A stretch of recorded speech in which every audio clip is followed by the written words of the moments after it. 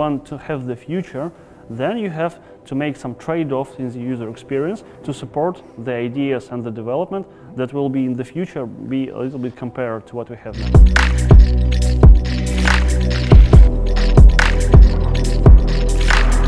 Top companies like Google and Amazon, they can perform things that cannot really be achieved by other companies not on their place, because just to achieve the mentioned user experience of the replication of data at the real time, what do? They buy dark fibers, I mean, they buy communication lines that are limited and not achieved by anyone.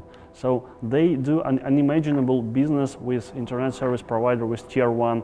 They buy direct fiber lines between the data centers, and you cannot just do that because the number of fiber lines is just limited and they are already sold to these cases. So basically they have advantages cannot be achieved just with the common action.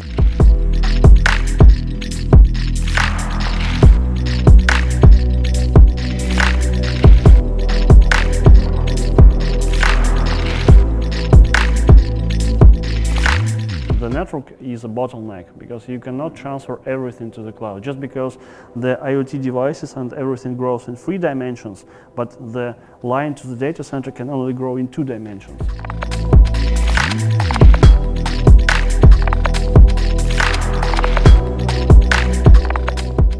We provide a platform for people to offload their computational tasks to the fog. This gives you 2 basic benefits. This is a geo-distributed because you cannot put data center at each service provider because we have computers everywhere.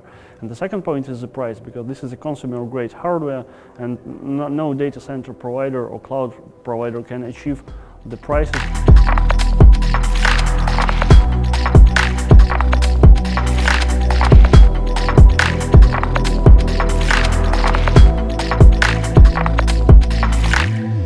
Then move your infrastructure partly to the SONM and then reduce your costs 5 times.